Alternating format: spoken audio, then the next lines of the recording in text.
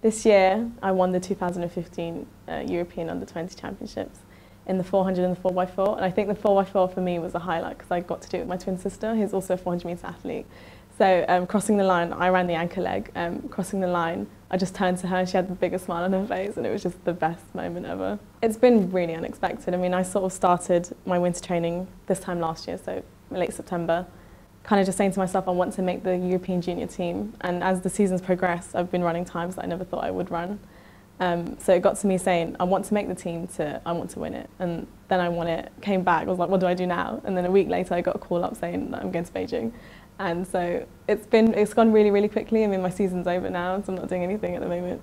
But no, it's really, really inspiring. It's going to push me on for next year. I've recently just joined the Jaguar Land Rover Academy of Sport.